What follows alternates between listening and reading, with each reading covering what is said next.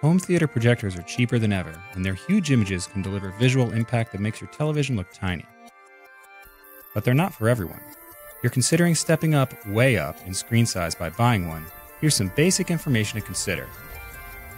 Number 1. The darker the better. You can watch a projector with the lights on, but the image will be washed out and tough to see. Turn off the lights and draw the blinds, and it comes to life. Better yet, watch at night, especially if you're going to indulge in the joys of outdoor projection. Number 2. The screen isn't necessary, but it sure helps a lot. You can get a good image by projecting on a patch of wall, but for best results, use a screen. The image will be brighter and easier to see, and the screen's black border can help enhance the sense of contrast. We're using a really nice 120-inch screen here, but excellent models can be had for not much money. Number 3. Consider the source. TVs have built-in apps and tuners, but you'll need to connect your source gear, cable box, game console, video streamer, etc. to the projector to display anything. That means you might have to run extra long cables from your stuff to wherever you're putting the projector. Number 4. Speakers highly recommended.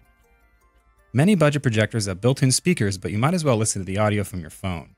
For a real home theater feel, you should use an external audio system, whether it's a basic Bluetooth speaker, soundbar, or a full surround system with huge speakers. Number 5. Setup can be a pain.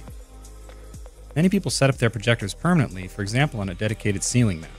If you're going to keep yours portable, however, be sure to budget setup time before you watch. You'll have to center the image on the screen, level it, and make sure focus is sharp. Projectors with zoom lenses and lens shift can be really helpful. Number 6. A good projector is cheaper than you think. The good news is that you can get an excellent performing HD projector for less than a decent 50-inch TV. You can spend even less, but you'll be losing out on that high-def image quality, so our advice is to save up. A good projector can make movie nights truly breathtaking and video games larger than life, literally. Check CNET for the latest projector reviews.